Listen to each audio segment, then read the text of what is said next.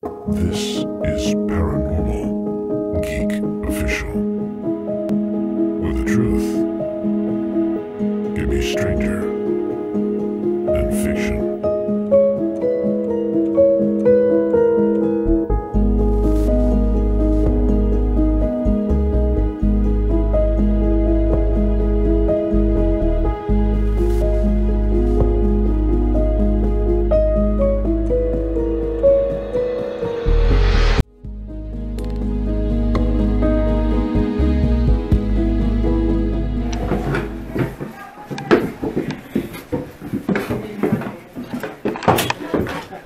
Oh, that's...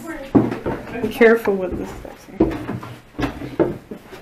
Oh, it's chilly in here. I don't like basements. Huh? You don't like basements? Nah. Why?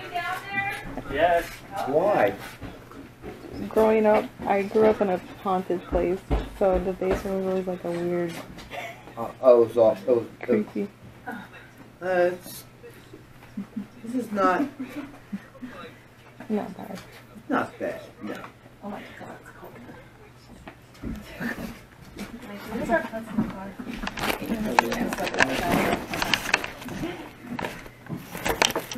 Is your Maury coming down? Yeah, I think they're dropping some of their stuff and then carry it over there. Oh, okay.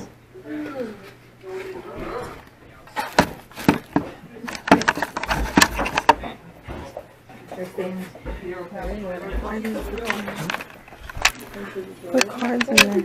That's weird. Sorry. The basement's always a little bit chillier. True. We're sitting at a balmy 64. Heat rises. That's right. Exactly. It's swirly down here. Oh no, where did you get that? Huh? Where did you get that? I honestly don't remember. But, okay, it's from the Northeast Paranormal Society.com. Oh, there you go. No clue. I think a friend gifted it to me. But yes, It does help. I have this thing that like it's a circle and you like spin it out and it turns into a stool. Because I was like, we were going to Rolling Hills. And I was like, there's not going to be any place to sit there. No. And once I get on the floor, there's not getting back up again. But that thing was amazing. Like, it was just high enough to sit down and then I was able to get back up and down. It's just annoying to spin it down and spin it back. Right.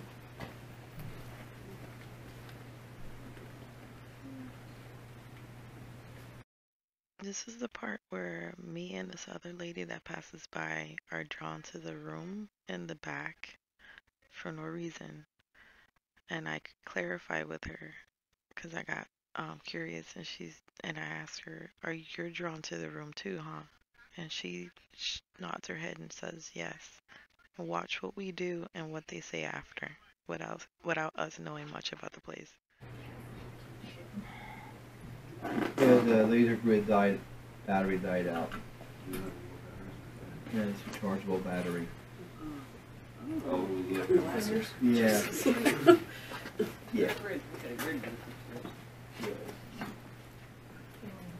You're drawn to that one, right? Yeah, that makes sense down here. That's, yeah, I got a different word down here too. So. So you see it here.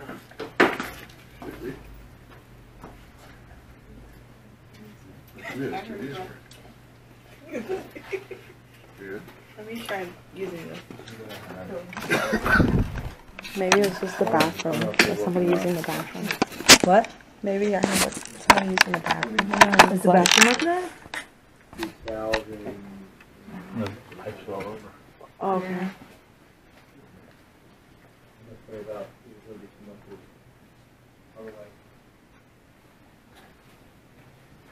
What's that say? Carn. Carrie? Canary? Canary. Awesome. So is this it then? I think there's two more that are meters.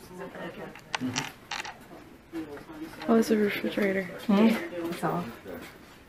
Alright, you start then I'll chime in. Alright, so what we do know about the basement is at one point during Prohibition there was a speakeasy down here. It was called the coal mine. Order mine, depending on who you Ask. ask. The entrance, you came in through the storm doors in the back, came down.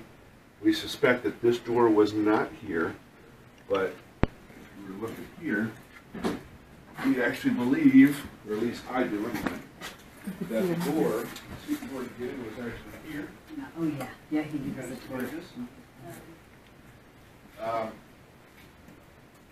We also do know that this red area here is where the actual bar was. So the bartenders would have been somewhere in this area.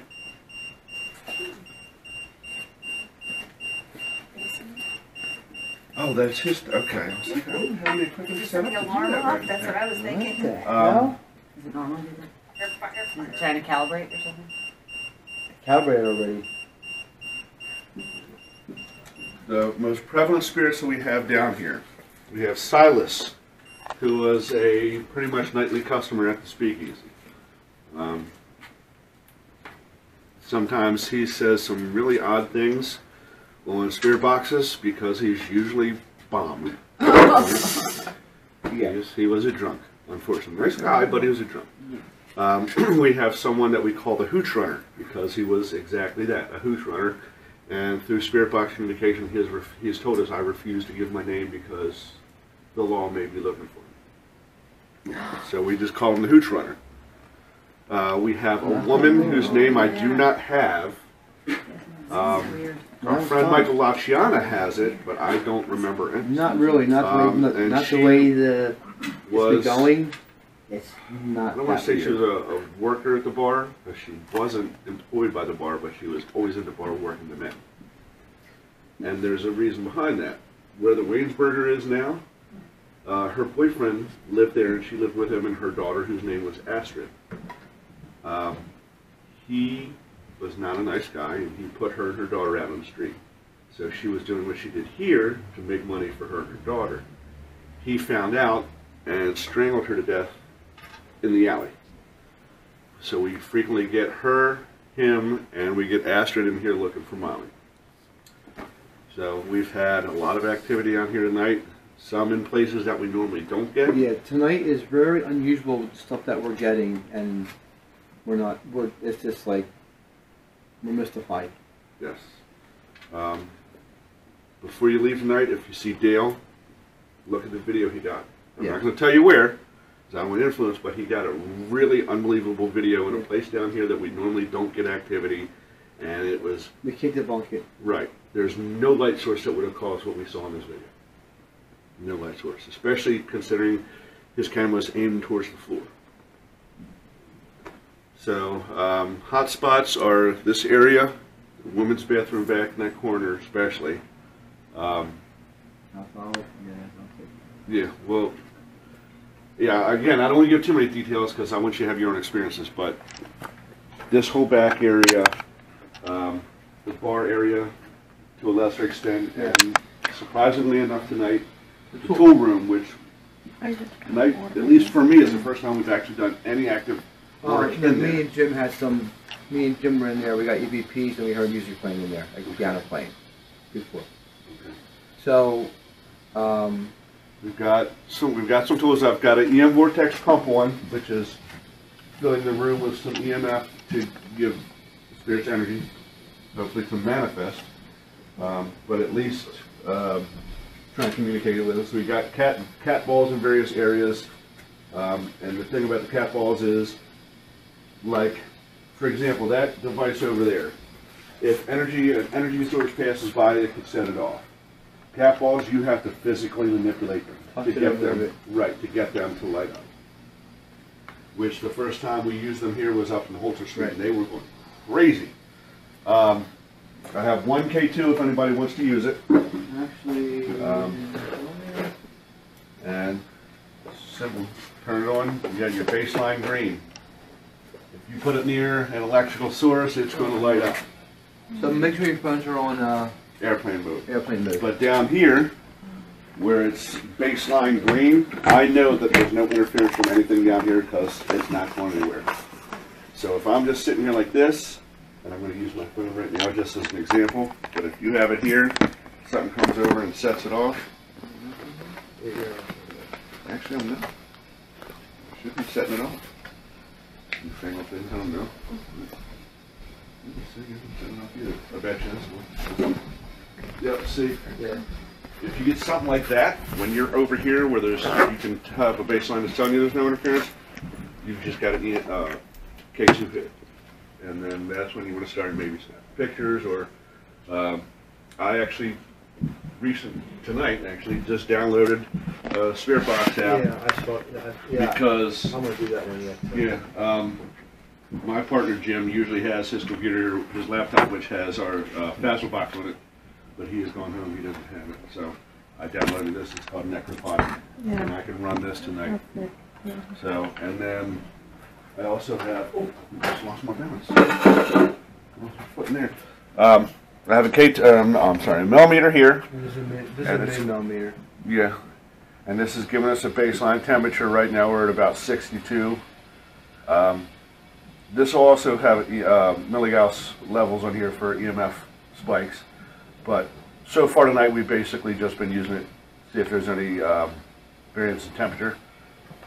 And then we have, thanks to Jim who brought his because I didn't have my GS2, we have a laser grid.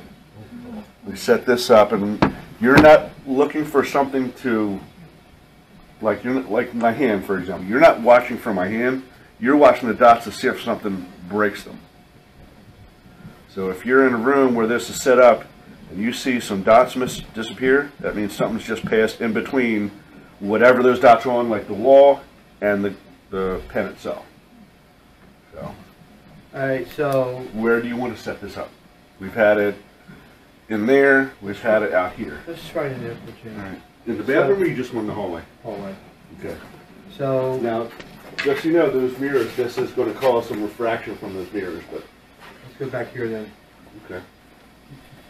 So we're going to do an experiment. It's going to involve 2 females at first, and then a male and a female. Just to let you know. So, okay. But usually, when me and my group, before we start, when we come into a place, it's always the same thing. We come here in honor and respect. We're not here to hurt anybody. We're not here to take you out of this place. We're here to hear your story. Tell us, what you talk to us. Okay, my name is Jim. Lauren. Dave. Angela. Janice. Maria. Bill. Kara. Isabel. Megan. So, And it's just so they know we're Right. just here to gather information. There's no, whatever your story is, there's no judgment, nothing like that. Right. It's none of the equipment we use will hurt you. It's just a way for people like me who can't pick up on any kind of energy signatures. I'm just dense when it comes to that. It's so I know where you're at, I'm no different than and I can. It's a way that you can communicate with us. So I need 2 female volunteers. And I'm going to go ahead and go lights out. I'll volunteer. You got one, Jim? Huh? You got one over there? Take her. Go ahead, Maria. Take her. Take her. Go. No, I need 2. Come on. Have fun. Oh, that's yours. Come on. It's okay if I take my camera, right? Yeah. This is the woman's bathroom. This is, it's active. Come on in. So talk like you're having a conversation. Remember, this is a bar. So if you want to ask questions or whatever, think of the bar and speakeasy, and they didn't treat women very nicely. They were sex objects. Okay. Great. So now I'm this way here. This is the baseline of it. So here, leave this here. This is the capital. The doors will be closed, but just, all the way. Okay. So, but just like I said, just see what we're doing an experiment, and so far we're 2 for 2 in here. Okay. All right. I'm gonna turn my recorder on too. I'm just gonna leave it play. I mean, recording. I set it down. I'm just gonna let it play. And my battery's already dying. This is the only light source. Is there anyone here that wants to talk to us?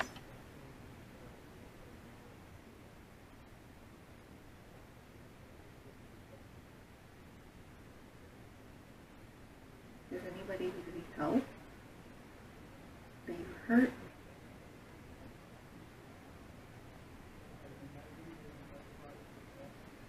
How do you feel?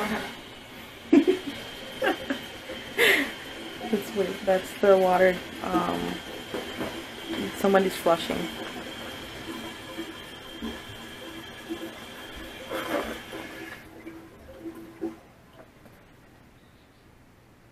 That's them outside.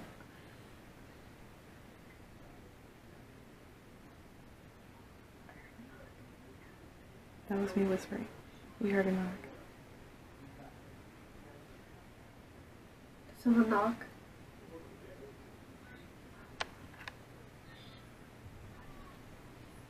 That's them. The sound's coming from the door. Is there anything you want to say to us?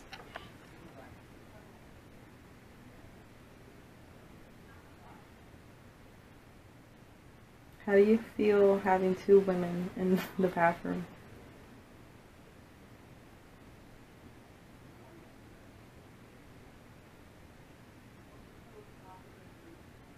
Do you want us to get you anything?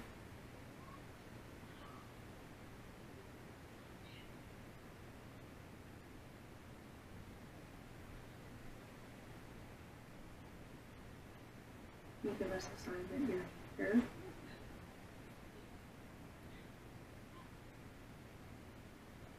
We're not here to hurt you. We want to communicate peacefully. Okay.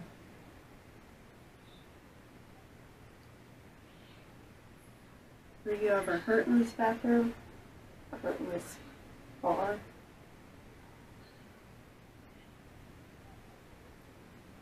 That's me. I have paper in my hand.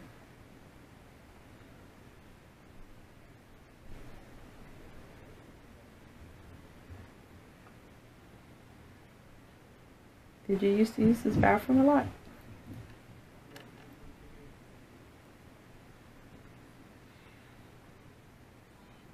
Do you have anyone you miss?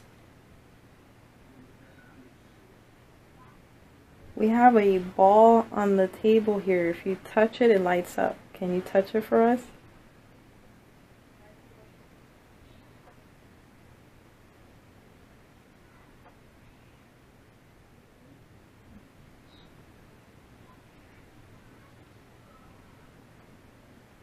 Can you light the ball up so we can see that you're here?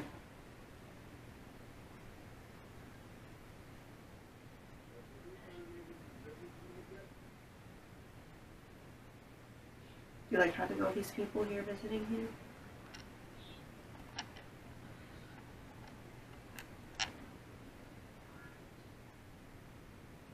That's the water.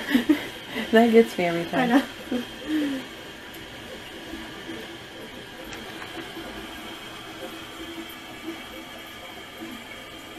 I don't feel anything. It's really quiet in here. If someone is in here, try to make it known.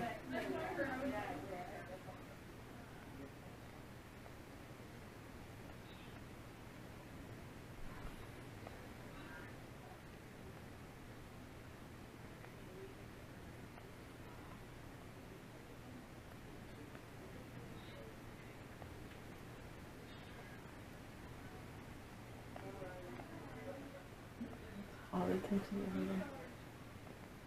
It's really quiet in here.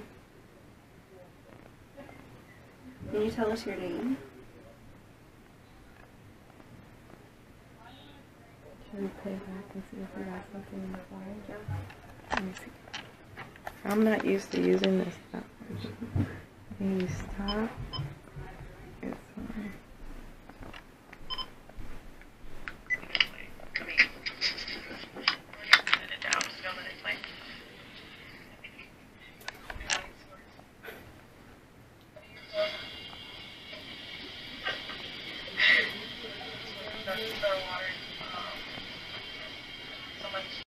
Join us next week for an all-new episode of the Paranormal Geek Official.